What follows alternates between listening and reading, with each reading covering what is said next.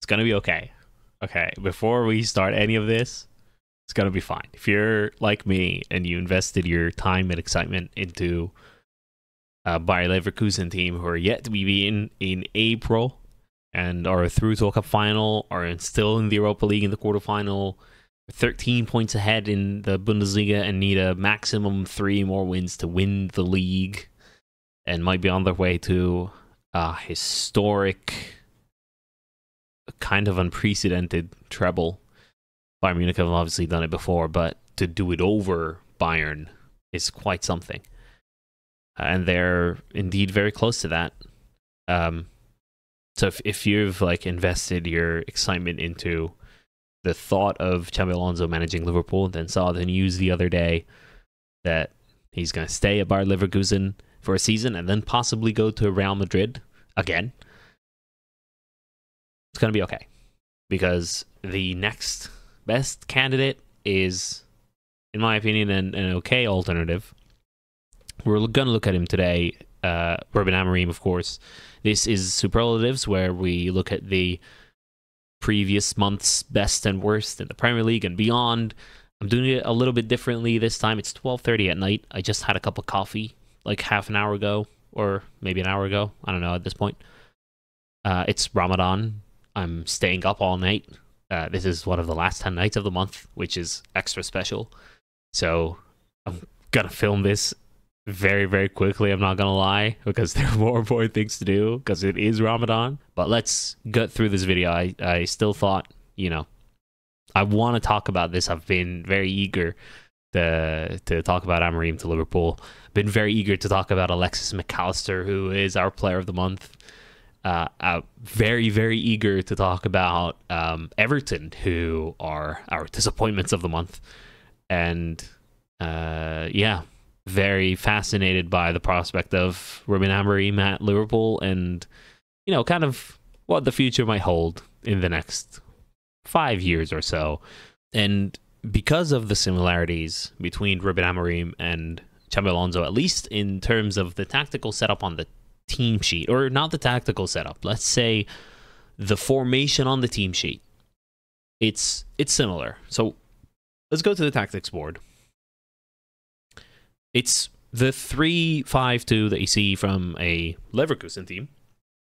Amorim applies that to Sporting Lisbon, and it's something that makes you think maybe a 3-5-2 is the future, because you have the security of having a back three and two in front of them that can all have defensive responsibilities and can all kind of shut down, the 5 lanes of the pitch. So if you think about it, half spaces are the most dangerous in football, and I've brought this up on the channel before. I spoke to a very prominent analyst in MLS, like very high up in a team, and what he said, which isn't a secret, I think, if you follow the trends of analysis and kind of consume that sort of content, you might know that half spaces in the area there. Let's highlight it in a proper way. There we go. Whoop. It's a great website. Tacticalboard.com. It's a great website. This kind of area is the most dangerous in terms of chance creation. And in Ruben Amorim's setup and his tactical plan and his utilization of the striker, this becomes very important. So what he does, let's start with the wing backs roles, because in Xabi Alonso's system, and one of the most exciting things about it is that I can't get past it still. It was that Trent and Robertson obviously are they contribute immensely to goals, to output. And Frimpong and Grimaldo, no secret that they have been doing that. And we have, I said TA/Bradley in question marks. We're going to get to that. But the role of the wingbacks is very important in Xabi Alonso's system. Frimpong will kind of end up in central areas in the box, really. And Grimaldo, you'll find him outside of the box getting shots away and scoring bangers. His knuckleball might be one of the best in the world. Not might be. It certainly is. But the difference, the first kind of big difference between Alonso and Amorim is that the wingbacks really, really, really, really, really focus on staying wide. How many times did I said really there? Probably like 5. The hope from that is you stretch the opposition. You have those kind of switches of play into the kind of empty spaces, and then let's say Robertson on the left would carry the ball all the way to the byline and maybe get himself into that half space and provide cutbacks or cutbacks to the edge of the area for a number 10 or whatever the case may be. But and another hope is that you stretch the opposition. Let's say I'll put a bit of blue here. That's the goalkeeper.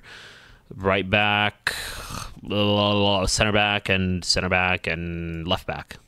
Okay. Without getting into debates on what shirt numbers mean. But the hope is that you stretch the opposition and kind of try to focus play on one side of the pitch, and then you have spaces open up between the center backs or between like the center back and the right back there, and then you get runs into those empty spaces.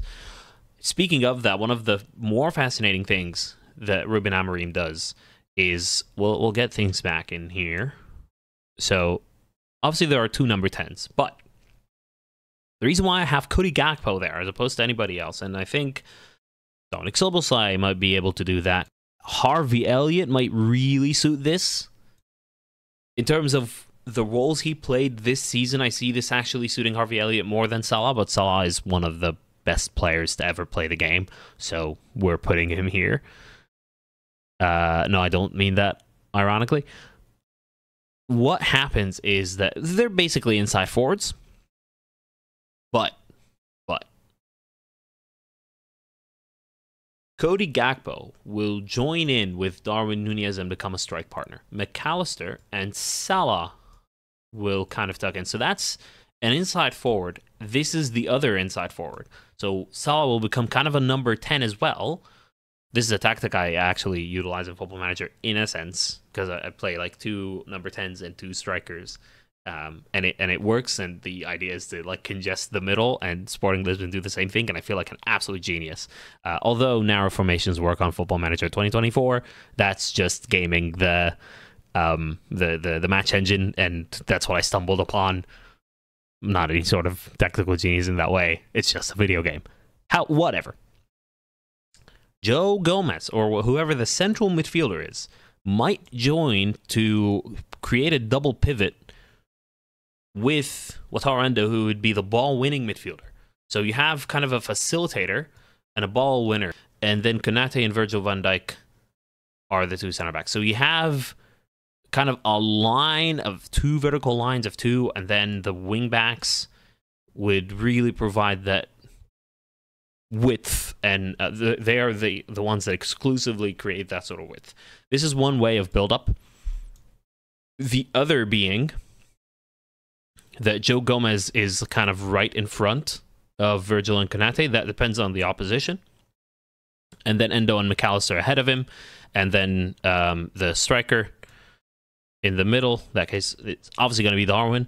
And Salah and Gakpo behind him as the 2 number 10. So that will depend on the opposition. But the idea here is that you have a lot of players in the middle and unpredictable combinations of play that will result in kind of the hope there is that you displace the defenders trying to track runners and you don't know where they're coming from. Maybe even McAllister might be one of the ones that end up crashing into the box. So you get really quick combinations between the 2 number 10s and the 2 strikers. So McAllister to Gakpo to Darwin And every time they pass the ball and flick it around the corner, you get like a press there. It's beaten, and then McAllister has a run in behind, and Darwin plays it in behind, and then you get a really good chance.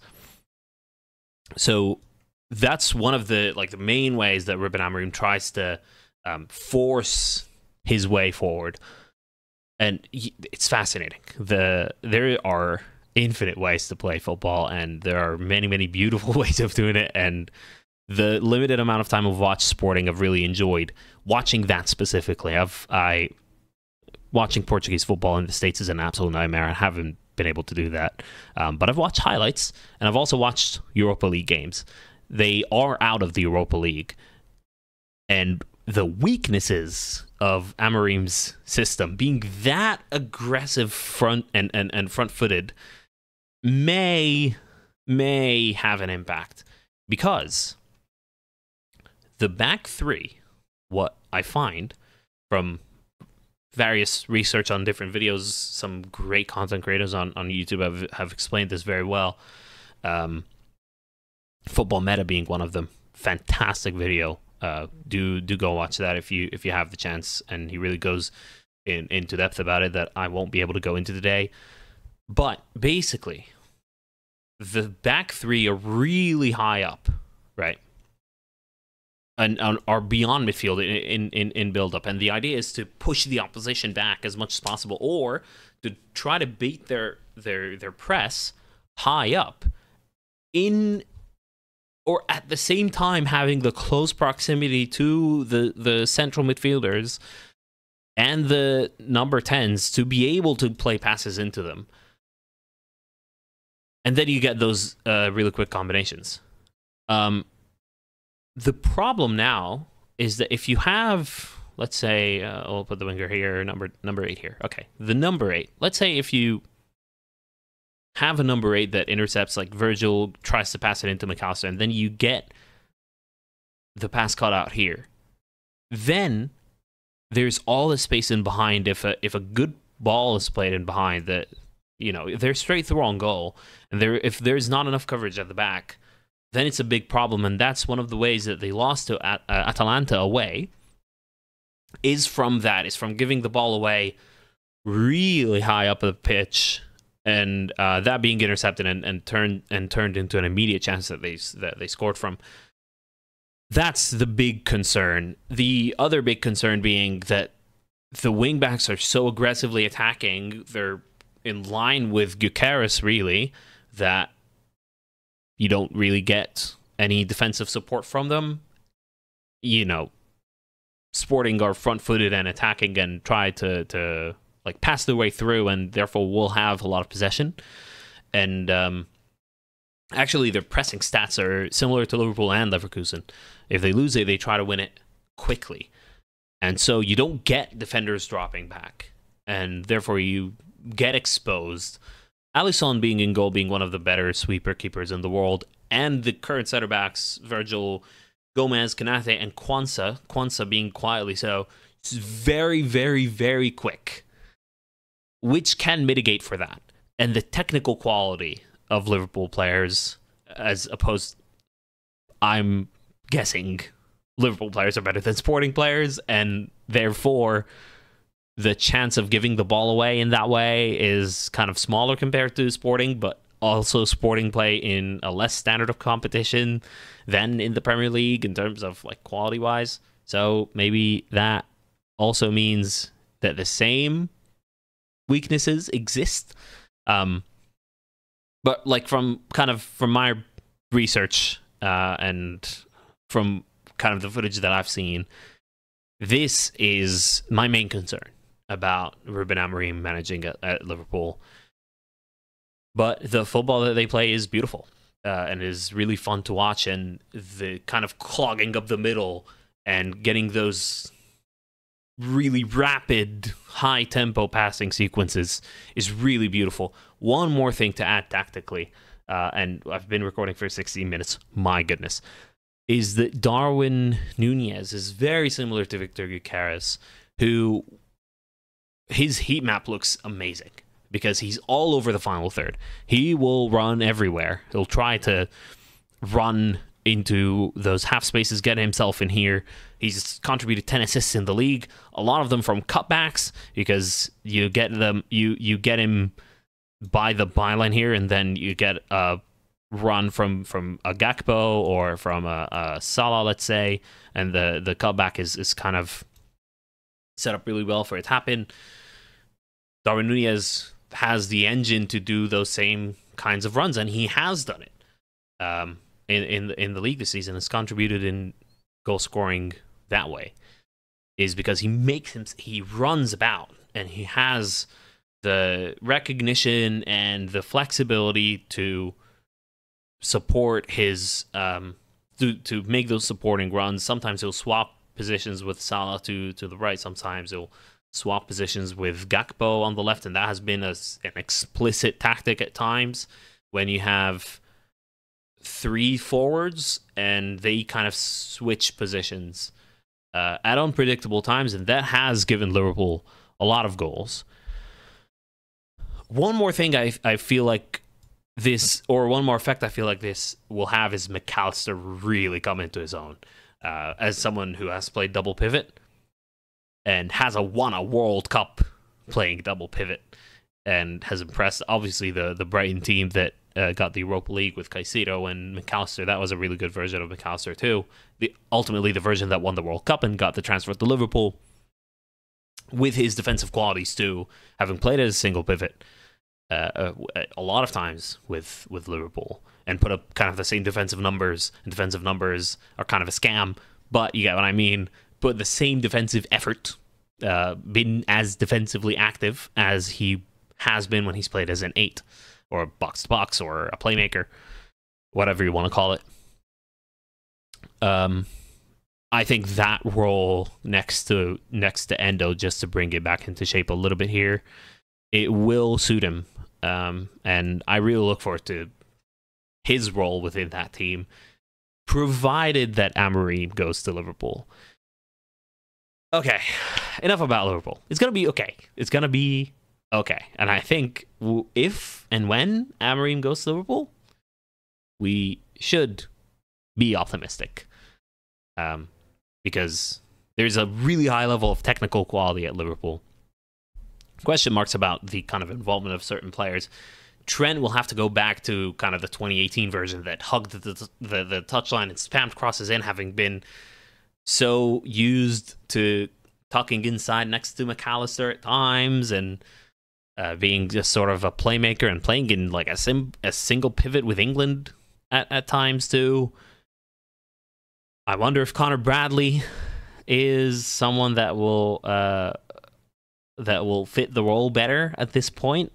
Obviously, probably Trent is going to be still the starting wingback, but I'm curious about the change there, the switch back, or is Trent used to his role now, or has he become so versatile, which is my hope and my expectation.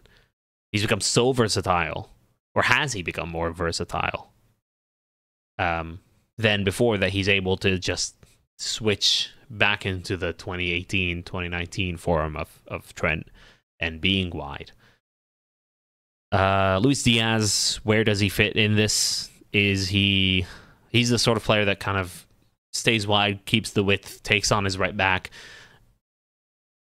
to an elite level. I think Luis Diaz is the sort of player you want to build your team around, because you will not have a player anywhere in the world that gets you from one end of the pitch to the other as effectively as Luis Diaz. He's one of the best ball-carrying players in the whole world. And this is a privilege. Okay, enough about Ruben Amorim. We've talked about this for 20 minutes. So let's go to the Premier League table. Oh, look at that. It's beautiful.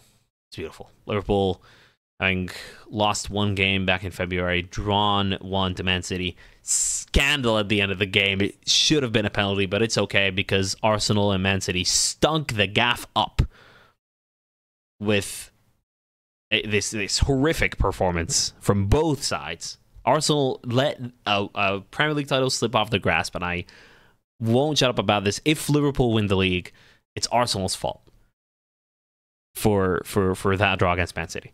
And the thing that confuses me as well is, why were they so happy with the draw when they knew that this meant that they dropped off the top? It's crazy to me. It's absolutely crazy to me. But Everton, I am someone who doesn't like Everton Football Club very much. And normally seeing this would make me laugh. But I have a very good friend. His name is Reese. He's from Wales. I haven't ever met him in person. I'm lucky enough to have a large group of friends that I've made over COVID and the preceding years, or the following years, from Discord communities and from just content creation and different things like that. And Reese happens to be a Welsh Everton fan. And he's had a stinking 2024 so far, and I feel so sorry for him every time something bad happens to Everton, whether it's another point deduction or another rumor of a point deduction, or that line that this is the stinkiest form in Everton history. And it's just sad. It's just really, really, really, really sad. And it doesn't become funny anymore. You know what I mean? Yeah, it's awful. And they have Burnley next, which is 9 hours from now. So by the time this video goes up, we may know if the Everton Burnley result already.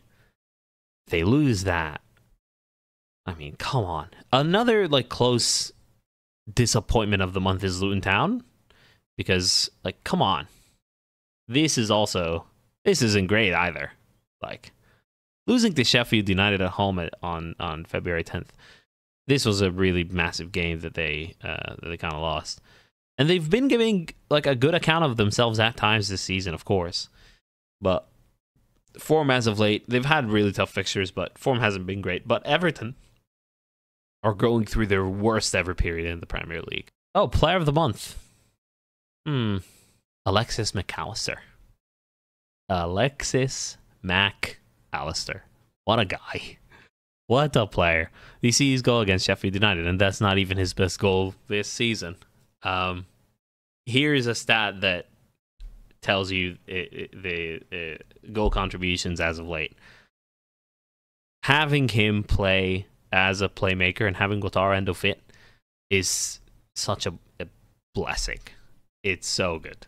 It's so good. The amount of privilege of having seen Alexis McAllister actually play live last month in Philly is really cool. I spoke about it in the last podcast episode. You should watch it.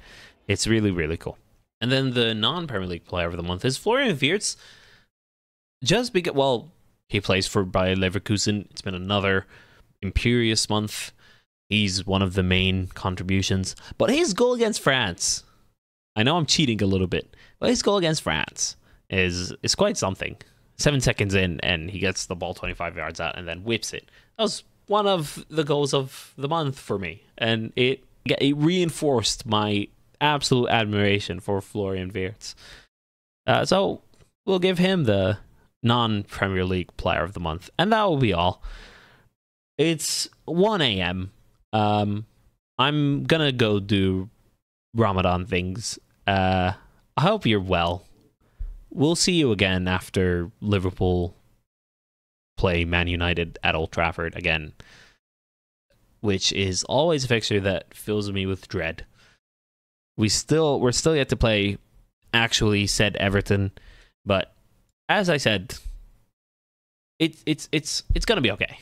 Okay, it's gonna be fine. Even if we don't win the league, at least we always had Jurgen.